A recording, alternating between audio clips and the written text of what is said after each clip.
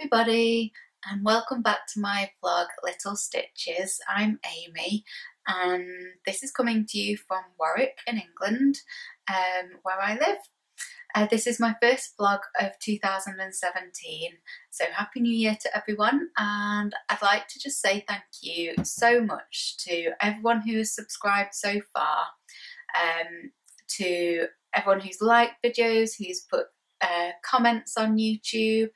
I really appreciate it. It's so much fun reading the comments and answering, and I just can't believe that so many people are wanting to subscribe having watched some of the videos, so that's really good.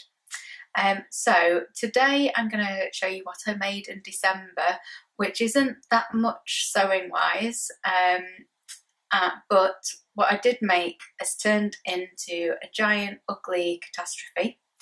And then the other two projects I did are yarn based, so I'll start off with them because they're the good. So first up is this cushion. So I started making this 18 months to 2 years ago, and it was just so slow at growing that I just put it away and never got around to finishing it. But and basically I find it difficult to start new projects when I've got something on the go. I'm this type of person that likes to start and finish something. So I'd not done much crochet in between because I always had this in the back of my mind that I had to get completed first. And in December I finally decided that I wanted it done out of the way this year or last year, and so that in January I could start new things. Oh, we've got a visitor now. So I didn't use a pattern on it or anything. It is a deep purple chenille, which I don't know how easily it's going to show up on the screen, especially today because it's a really dark day. But I've done it in a basket weave stitch, so it's got a nice texture to it. And all I did was basically chain the width of the cushion I wanted to cover, and then I just made a big long piece of basket weave, and then I just folded it over basically and overlapped it a little bit, and then put toggles on to close it, and just like a little buttonhole style thing, and then just closed it again down the sides. And yeah, it took absolutely ages. I literally was crocheting non-stop to the point of my hands were killing me. The yarn is quite thin, so I had to use a 4mm hook, and it just took ages. So each 3 rows is sort of one part of the basket weave pattern, and that takes about an hour. So you can see how many hours I've gone into it. So although I love it, I certainly won't be making another one because it's just not worth the time. And next time I do any basket weave, I'll definitely use a chunky yarn because, and in fact next time I do a cushion I'll do a chunky yarn because it takes so long. Yeah, and crochet is a lot faster than knitting as well, and this still took me absolutely ages. So that's that done. So now I can get on with other crochet projects. The other thing I made was I used a knitting loom to make this hat, and I love the colour combinations of this. I love coral colours anyway, and it just looks really lovely with this sort of bluey grey yarn. The bluey grey yarn is, where have I put that? It is Stylecraft Nordic, super chunky, and it's called Glacier, and it's 80% acrylic and 20% wool, so it's nice and cozy. And then the pom-pom is Olympus double knitting, and it doesn't have a name for the colour, but it's essentially a bright coral, and it's 100% acrylic. So, and they were both, I think, well, the blue is definitely from Abercarn's. I think they probably both were, but yeah, so I used the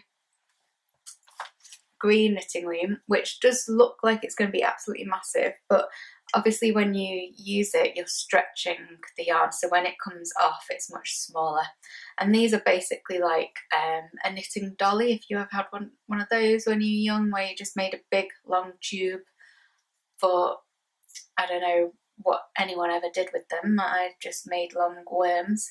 And I bought, they come in a set like this, and I bought a set for my niece for Christmas, and she absolutely loved it and made a hat on Christmas Day. So I'd taken mine up to Stockport, where we spent Christmas, to show her how to use it. So yeah, so these are pretty cheap. I got this from Abercorn a long time ago, probably 10 or 11 years ago I bought this, but the one I got for my niece I just got on eBay, and I think they're not that expensive, they're sort of £8 to £10 for the whole set, so it's pretty good.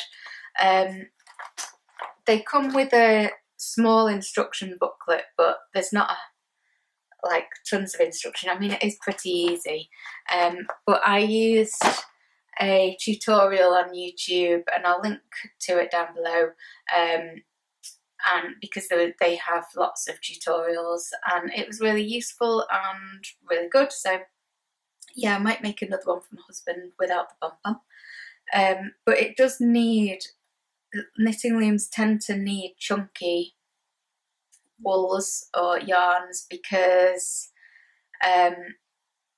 the width of the pegs is quite far apart, so if it's not chunky then you get quite a gappy, you can see through all the gaps basically. But yeah, I really like this one, so I might make a cowl or something to go with it, but I'm not sure. I've only got that amount left of this, so probably isn't enough to make a cowl out of that, but I'll have a think. So yeah, and then lastly we'll go on to the giant disaster, which is the bad and the ugly. So I've never made a coat before. Now I have, and it's not something I'm going to be wearing. So the actual making of the coat wasn't a problem. It's just that the finished article looks absolutely hideous, frankly. So the pattern is from Birder Style, November last year, 2016, and it is this one, and it is just called Shortcoat 121. They don't really name their patterns jazzy names or anything. And I mean, it does say it's oversized shape. Yeah, and it's just far too oversized for me, basically. I'm quite short, and it just, that sort of style just really does not look good on me, unfortunately. And I did do a toile, in case you're thinking, why didn't you do a practice first? And I did, but I mean, I didn't put a whole lot of effort into the toile because I was sort of adamant that I would make that coat. So I made it, the toile was out of some cotton I just had in my stash, and it had a pretty full-on print. So it was quite difficult to actually see what was going on. So I just thought, well, it fits, it doesn't look too ridiculous, and this is a ridiculous fabric, so I'll just go ahead.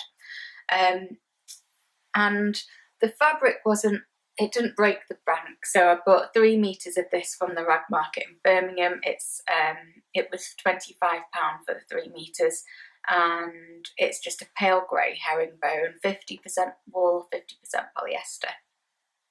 And then because it's not actually a really thick weight of coat fabric, I interlined it with just some really soft flannel for extra warmth, and that was from Barry's Fabrics in Birmingham, and that was £3.99. It's just a cream colour, it don't really matter what colour. And then I was adamant that I was going to line it with a blanket as well, because I wanted it so snuggly. I get really cold all the time, so I wanted a really soft, snuggly lining to it. So I got this blanket, and that was from the range and that were, I think it was a double size, and that was £7.99. So the whole thing, it hasn't cost loads. So the issue, I mean, it is literally just the style of the coat just does not suit me. Actually sewing it up wasn't too bad. The Burda style instructions are famous for being pretty difficult to understand, and they were. I mean, I could keep up with it, but I had to, if you're not sure on how to do certain things like welt pockets, or I'd never done those before, and I'd never done a collar like this before, so I looked up other tutorials on YouTube and blogs on the internet, and managed it that way, and also looking at other coats on the high street to see how it was constructed. So that wasn't too much of a problem. I added on top stitching in an attempt to make it seem less bulky, but didn't make any improvements whatsoever.